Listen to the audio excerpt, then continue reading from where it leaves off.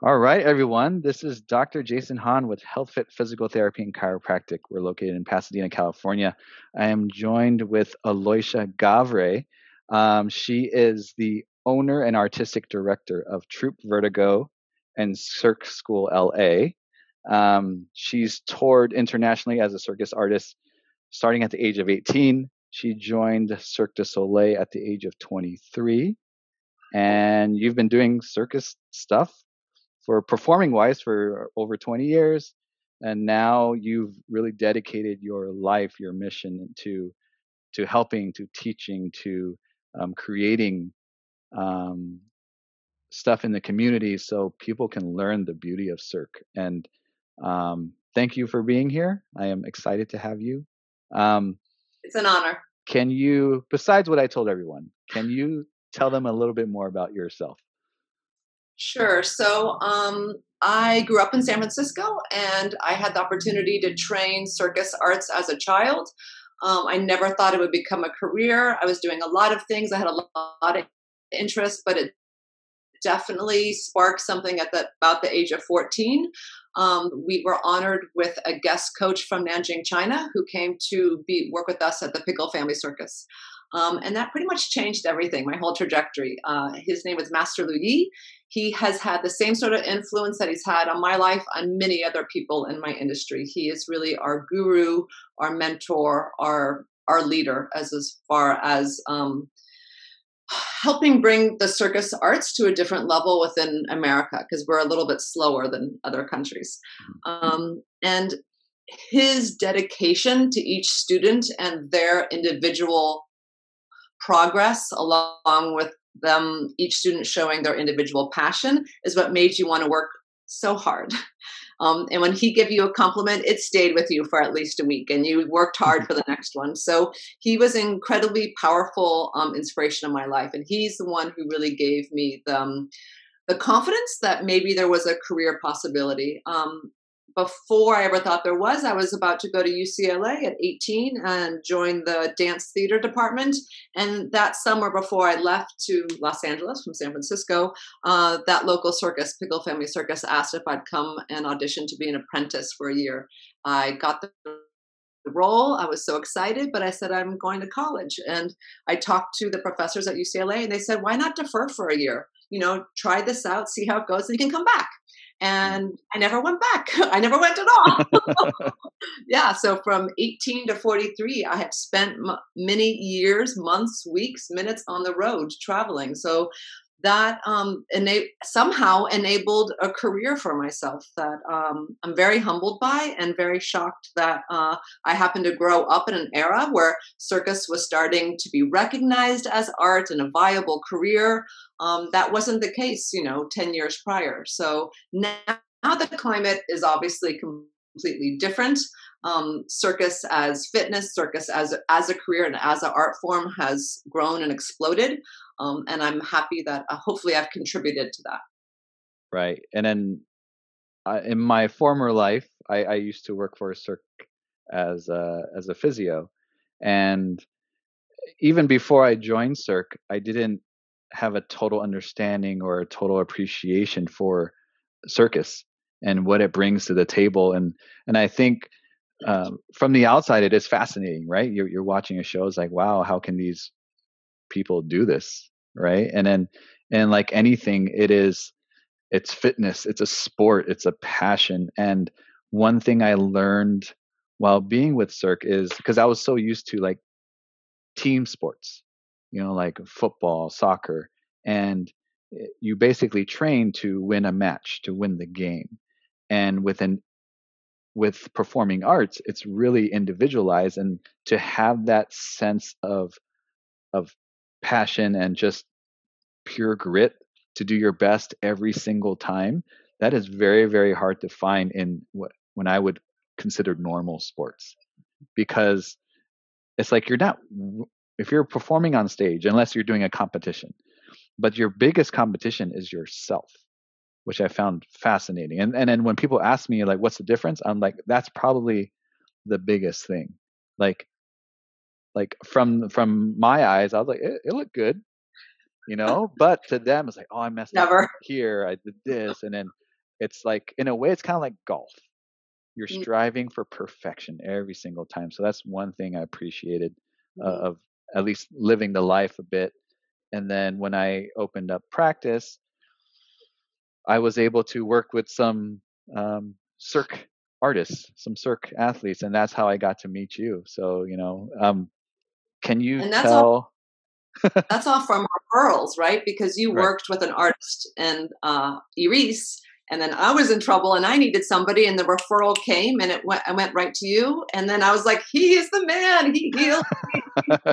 Please go. So again, back to like, I don't know, these circles of connecting the dots. It's so much about how our health is affected and how we need to rely on trusted people. And so it's always from referrals that happens with. So I'm very grateful that you're in my life. No, I appreciate it. And then a lot of the artists that we've gotten to work with are from Cirque School. Can you tell us a little bit more about that? Sure. So so after my long contract with Cirque du Soleil, and we talk about you just spoke about being competitive with yourself, or that you never feel like you've done the best job you can, and that's a great sort of passion and drive to ensure that you do your 10 shows a week, and Hmm. it can feel very repetitious, right? Besides the city maybe being different or the audience being different, it's not like you're working with another team that you're competing against in athletics. So for me, it was really time for me to retire from Cirque du Soleil when I wasn't having that feeling that you were talking about. It was the monotony was starting to actually be dangerous within my body, because I was starting to think about something else Hmm. instead of what I needed to specifically be thinking about, which was I'm hanging upside down, I'm 60 feet in the air, and you need to focus for these 5 minutes. And Yeah. after 5 or 6 years, that just became too difficult. So I made a transition to Los Angeles at that time. And also during my tenure with Cirque du Soleil, they trained me to be their Pilates coach on the road. So Okay. I worked with the two physiotherapists, and also with the head physiotherapist in Montreal, and came up with a plan of how can we help the artists both, number one, warm up prior to the show, and also help with injury prevention.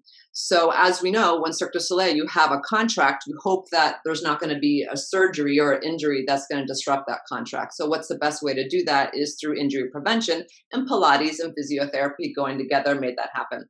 For some reason, I exhibited some sort of drive or ambition for this, and I'm so glad that that was recognized before even I saw it, because it was definitely life-changing in numerous ways. And one of the most ways that it really transitioned for Cirque School is Pilates in the circus style of Pilates. So it's a very much more athletic approach and realistic approach. But it gave me an opportunity to see how circus training could become circus fitness with a Pilates integration, so that Hmm. it was done in a more safe and with a focus on alignment and the correct musculature, which circus training in general is very, as you probably know, is very harsh, rugged, and raw on the body. We are used to so many random injuries, and that's just part of the game. We do push our bodies to the extreme because it's an adrenaline rush for us and we Yeah. love it. But for the general public, if I was going to open up a school, and our title is Cirque School for anybody with any body, I really wanted to make sure that there weren't any barriers, that everybody could have this experience to hang by their knees, to invert upside down and hold themselves in a handstand. And one day you're holding a handstand by yourself. Hmm. You don't need the wall anymore. And it's so exhilarating when that happens. But if I could integrate the consciousness, the mindfulness of Pilates and physio work into it, then I felt like I was going to enable a safe way for anybody to take hold and learn this. And so for them to go on to their normal jobs, right? For us as circus artists, injuries are par for the course. But, for an animator or a doctor or a nurse or a barista, that's not the case. So Cirque School really came out of a desire to share what I have and my passion, my love for what the circus arts has done for me, and the adrenaline of the physical rush, along with the mindfulness to it. So we've been going on now for 11 years here in Hollywood. Yeah. It's I'm thinking about, it's been probably like 5, 6, 7 years of at least working with some of your athletes, and like circus artists do, there it's they start to gain a lot more intuitiveness with their bodies, and I think that connection is very important, not only for health, but even just excelling at whatever you want to do. So that's one thing I really appreciated. And even like when we work with performing artists, I even have to talk a different way. It's more of a connection way. It's not like, oh, does your arm do this? It's like, do you feel? Do you flow? Do you do these things? And then if you parallel that to even how you're supposed to move through life, it's kind of interesting and beautiful on how they work together. Can you tell me a little bit more of? It's interesting about, or go ahead. What you're saying about language. It's different. Like how we talk to circus artists is different than how we also talk to the general public when they're doing circus classes, right? When as circus artists, we know what kind of pain we have. We know when the pain is going to subside within 24 hours. We know if it's a new pain. We know if it's a reoccurring injury that we need to get attention right away. And when you're teaching the general public, that's a very hard thing to assess. Yes, there is pain behind the knees when you hang by the trapeze bar or the calluses and so forth. But then you have back pain. Okay, well, us as movers and trapeze artists and contortionists, we know how to embrace that pain or if it needs to get checked up right away. So that's something interesting that you're keying into. Can you give me some examples of, like, how does someone even come and see you? Like, what makes them decide to start circus arts? As a student or as a professional? As a student, like someone coming through your doors, like, give me a good story. Like, I think that circus. What we're teaching is, yes, it's circus fitness, but you're learning circus art and then you're getting super fit on the side. So yes, it feels so great to like see your body change and develop, but we're also there because of the arts sector that it brings to us and the possibility to do performances. So we offer many showcases and recitals and workshops and performance and so forth. But I think that in general, the sector of circus fitness kind of attracts people who are not as comfortable just to go into a gym. Either they're bored of it, they've had that experience, or they feel like it's exclusive, or they also are those types of people who maybe never succeeded in PE, and they have those sort of memories in themselves still. I think that what we really strive for arms, like wherever you're at, you don't need to get fit before you come to Cirque School. That's a real misnomer. Like, I need to get in shape so I look good in my outfit so I can go to the gym and be on the treadmill or take my HIIT class. Like, no, wherever you are right now, there are so many modifications and progressions that you just build slowly. You just have to just be present with yourself and accept where you are, because we will accept you. And then we've been fortunate enough to work with not only just the artists, but also some of the coaches as well. And then how much your coaches understand the body and progressions and stuff, that's super important. And to know that not everyone fits in a certain box. Everyone is unique. Everyone is an individual, and you meet them where they're at. And Absolutely. Then, that's something I really appreciated of everyone over at Cirque School. Can you tell me a little bit more about just the community that you've built there? Sure. So community is incredibly vital to me. And I don't know why. Maybe I really have always found, because I've spent so much time on the road with the various circuses and traveling, it is your family. It's your family. You spend so much time with each other, more than you do with your family, and you're all in different environments consistently all the time. So everybody's curious at the same time. We're hitting a new city, we're hitting a new environment. Where's the cafe? What's the yoga studio? Where's the bar? There's quick camaraderie. The same thing kind of is for just recreational circus training, because you're all learning something new at the same time. And the level of terror that is sometimes being taught, from it could be a basic thing like even an ankle hang, like we're all in this together. Oh, how are you doing it? How are you doing it? There's like this mutual, how did you feel safe to let your hands go? It's sure the teacher is offering safe instruction, but sometimes the teacher is so far removed from that first experience that it's the experience from the other students, the community at large, that helps each student feel like it's possible. And I Right. love that. I also love that at Cirque School, there's multiple different classes that are happening at the same time. So it's not like this is exclusive for the advanced class or this is Hmm. exclusive for contortion. There's contortion and trapeze and a beginning stretch class and a beginning aerial one class all at the same time. So not only different skill sets are happening and people are inspired by what they see with other bodies are doing in space, but they're also inspired by different levels. So beginner is watching an intermediate class, or an intermediate class can also look at the beginner and say, I remember that day. Yeah. Yeah, that person, like, how do you get their shoulders to rotate? You know, like it's that to me is the community. And that is encouraging and beautiful. And I'm so glad that we've been able to sustain it. Very cool. And then so now, right, we're about a year into COVID. How has that affected you and your community, but also how have you been resilient through it all? Because I know you have.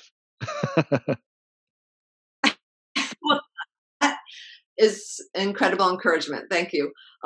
Yeah, so we have been closed for 11 months. It's happened. Yes, we March 16th we closed the doors up and we have not reopened. I would say in retrospect, I would say we did a quick pivot to virtual classes, but at the time I felt really panically. Everybody's going to virtual, and how do you do circus safely virtual? Like, how can that happen? I'm not comfortable. I'm not comfortable. So I took about 6 weeks to do a lot of research. I took lots of different classes from all over the world, which is great because that can happen now. And I Mhm. became a student, and I just realized, oh, this modality, this skill set is being taught in a way that I feel safe with. Oh, I like this. I like this. You know what? We spend so much time, but sometimes we get pressure from our students. I want to learn these tricks. I want to learn these tricks. And sometimes we don't do the focus that we need from what you offer, Jason, which is like Mhm. really understanding the deep anatomy of the body and understanding that if we can take this time in virtual classes while we're not distracted by everything around us and focus on training smarter and healthier for our body now. I didn't know if it was going to be a month, 2 months, however we get back, we're going to be smarter aerialists, hand balancers, contortionists, just smarter bodies. So that's been an actual very interesting pivot for us. And the classes that we've offered are really varied from a cardio HIIT class to superpower Pilates to flexi fit to contortions to handstands to pull-up bar conditioning. So it's a wide array.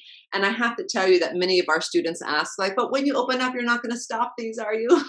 Oh, that's So great. that's wonderful that they're finding it to be useful in their lives and something that they want to continue going even when we do open. Yeah, that it's definitely. I'm big on creating certainty out of an uncertain situation, and then you looked at the yes, you could go virtual, but now what are the opportunities within virtual? And ultimately, it's to keep your community safe, strong, and then so when you are able to come in person, you're going to be like taking off. You're not like 10 steps behind. So I think that's very, very valuable in just from a business aspect, number one, but number two for your actual clients. It's huge.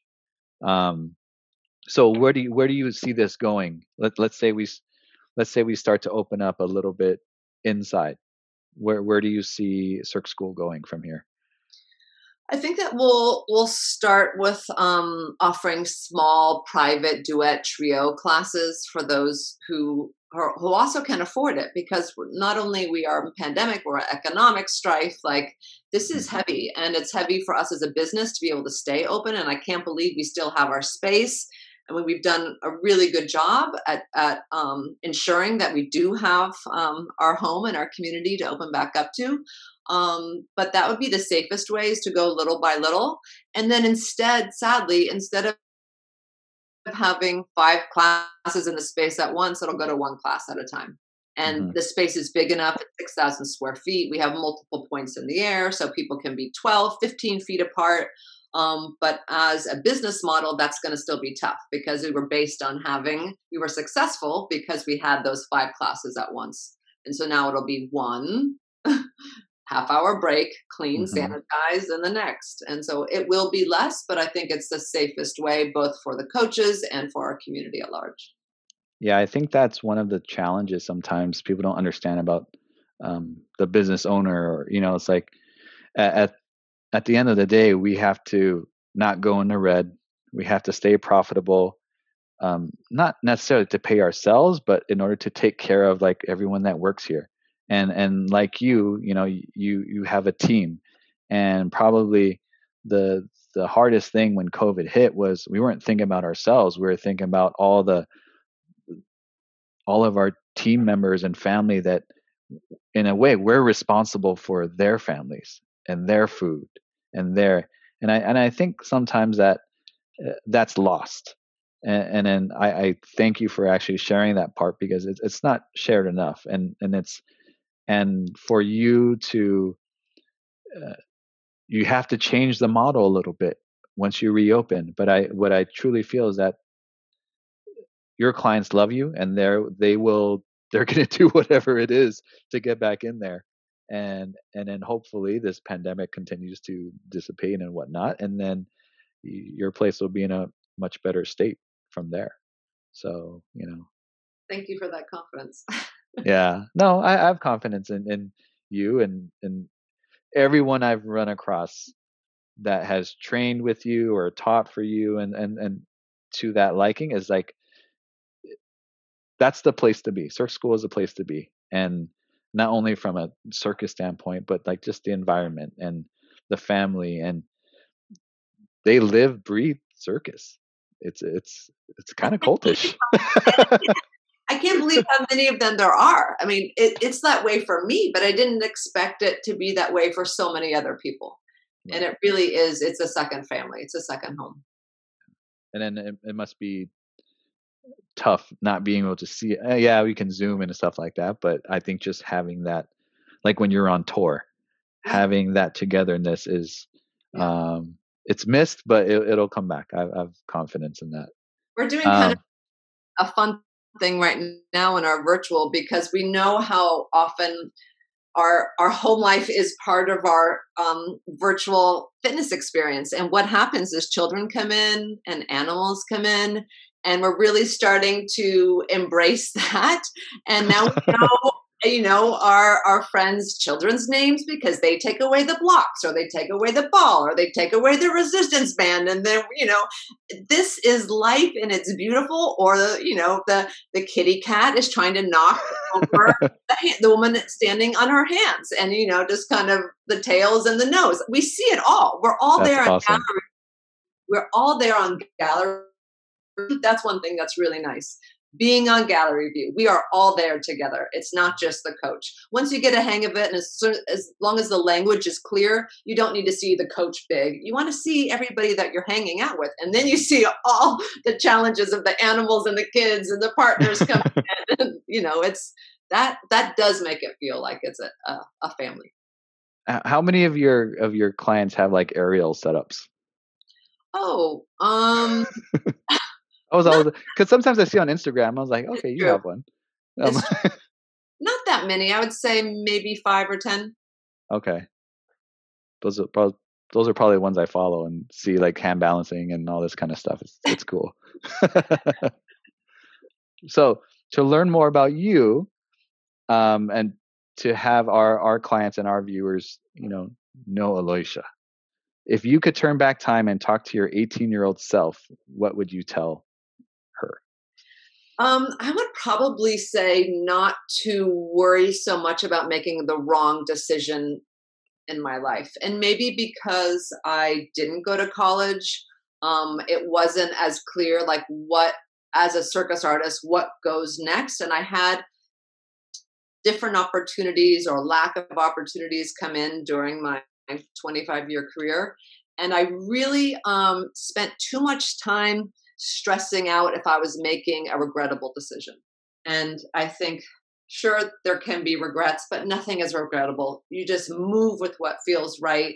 As long as you're like at peace with how it affects the rest of your life and your family, and you really take a moment. I think I probably gained a few wrinkles at the age of 22 and 28 and 34 from those moments.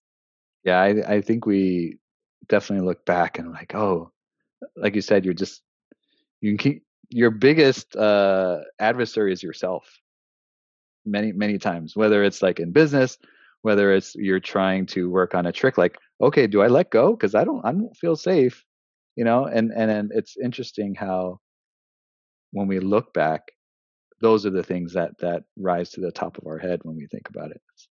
It's cool. Um, if you can step into my shoes, is there anything I didn't ask you that you would like to ask yourself? Oh, your shoes. Yeah. Um, how have I made your life better, Aloysia? And You. to me, how have you made my life better? No, I'm going to tell you how you made my life better. Oh, you don't have to talk I'm about I'm so glad. that. We should at some point. Oh, Let's go for well, it. if you want to Um, share, yeah. I found you in the latter part of my career. So just as I was trailing out of full-time performing, and I had some elbow issues, elbow pain that was stopping me from fully extending my elbows. So one goes all the way hyperextended, and the other one I still can. It jams up. And I had a contract coming up a few an act that I could adapt, but just in general, as an aerialist hanging upside down, you don't want to feel like you can't use your full arm to keep you safe. Right. And I'm so grateful that Ube sent me to you. And we did some intense sessions, and you got me backstage ready. Absolutely. Absolutely. I was petrified. It's very different being a ground artist and being somebody in the air, where the risks that we take, it takes a toll on your mental health in a slightly different way. Not to belittle fear that I had post seeing you and after was really dissipated. You gave me that confidence. And the other thing is that I don't think I ever told you about. I finished those shows, and that last show that I did after you had treated me, that was my last show ever. Oh, 3 years wow. ago. That was my last show. And I didn't tell anybody in the show, and I didn't even know that it was my last show until I was in that experience. Until I was there on stage having that moment. That's when the realization came. This is your last show, Aloysia. Wow. And I didn't tell anybody at all. It was very clear to me that my body just needed to retire.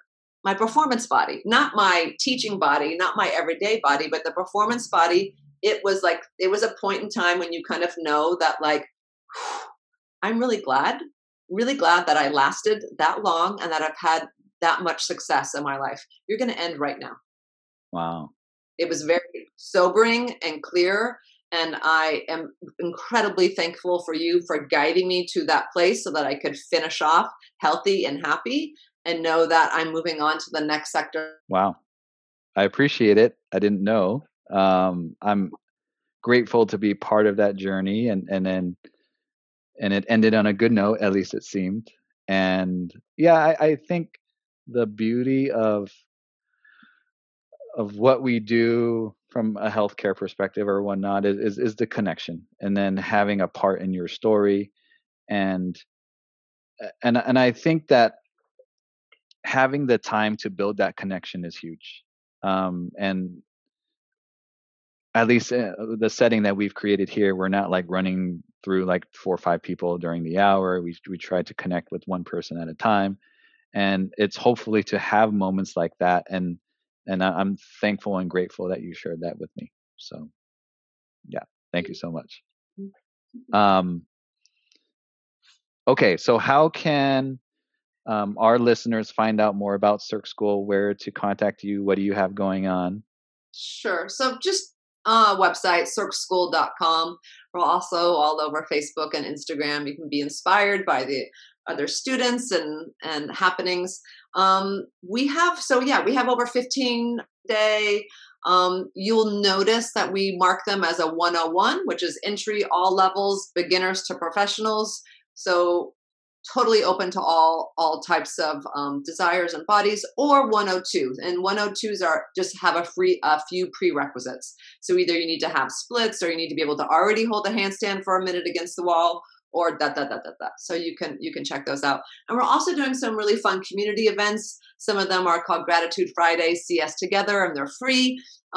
We are doing one coming up called Mindfulness Meditation. Really trying to, breathe, calm it down, just like be focused on where we are right now. We did one last month, which was a medley of 4 different coaches teaching over 1 hour. So Wow. you got to go through a warm up and a cardio and Pilates and a stretch, and that was really fun. And then we did virtual happy hour after. Nice. And we're also doing this really fun event for visual artists. So we're doing this monthly event called Virtual Cirque Life Drawing. So we take our coaches and other professional circus artists, and they become the models of a traditional life drawing class. So this is for a circus body holding a shape from 1 minute to 10 minutes. Wow. And they get to sketch and draw, like just be in the visual artists are inspired by what we're doing, and we're equally inspired by their interpretation of us. So it's a whole beautiful next level model of artists inspiring artists. So that's been incredibly fun for us as well. That's really cool. And then we'll make sure that we share your links. Check out Cirque School. See the amazing things that they're doing, and really, it is truly inspiring watching not only the high level kind of stuff, but looking at the ones that are starting from the bottom and how they're building themselves up. And it's like to achieve things that you never thought you would be able to do. That's huge, not only for you physically, but mentally. And I think, and I know we need that, especially with what everyone is going through right now. So I thank you for your time. Like always, it's great connecting, and we will share everything with our viewers. Thank you so much. Thank you, Jason. Big hug. All right. See you soon. Bye.